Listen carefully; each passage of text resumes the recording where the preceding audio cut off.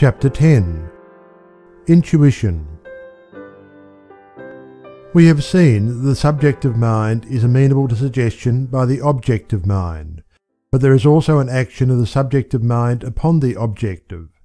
The individual's subjective mind is his own innermost self, and its first care is the maintenance of the individuality, of which it is the foundation, and since it is pure spirit, it has its continual existence in that plane of being where all things subsist in the universal here and the everlasting now, and consequently can inform the lower mind of things removed from its ken either by distance or futurity. As the absence of the conditions of time and space must logically concentrate all things into a present focus, we can assign no limit to the subjective mind's power of perception, and therefore the question arises, why does it not keep the objective mind continually informed on all points?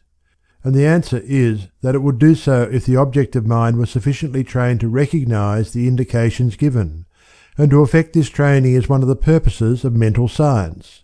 When once we recognize the position of the subjective mind as the supporter of the whole individuality, we cannot doubt that much of what we take to be the spontaneous movement of the objective mind has its origin in the subjective mind prompting the objective mind in the right direction without our being consciously aware of it. But at times, when the urgency of the case seems to demand it, or when, for some reason yet unknown, the objective mind is for a while more closely en rapport with the subjective mind, the interior voice is heard strongly and persistently, and when this is the case we do well to pay heed to it. Want of space forbids me to give examples, but doubtless such will not be wanting in the reader's experience.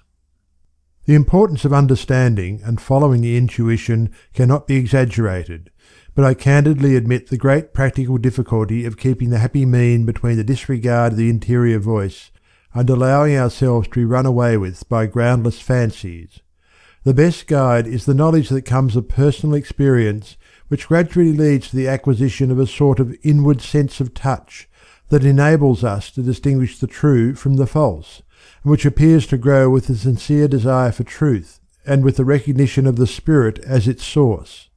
The only general principles the writer can deduce from his own experience are that when, in spite of all appearances pointing in the direction of a certain line of conduct,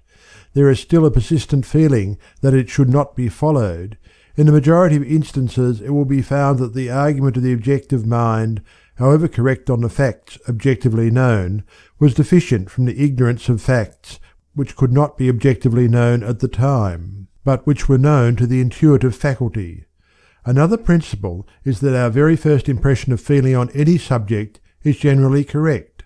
Before the objective mind has begun to argue on the subject, it is like the surface of a smooth lake, which clearly reflects the light from above. But as soon as it begins to argue from outside appearances, these also throw their reflections upon its surface, so that the original image becomes blurred and is no longer recognizable. This first conception is very speedily lost, and it should therefore be carefully observed and registered in the memory, with a view to testing the various arguments which will subsequently arise on the objective plane. It is, however, impossible to reduce so interior an action as that of the intuition to the form of hard and fast rules, and beyond carefully noting particular cases as they occur, probably the best plan for the student will be to include the whole subject of intuition in the general principle of the law of attraction, especially if he sees how this law interacts with that personal quality of universal spirit of which we have already spoken. End of chapter 10.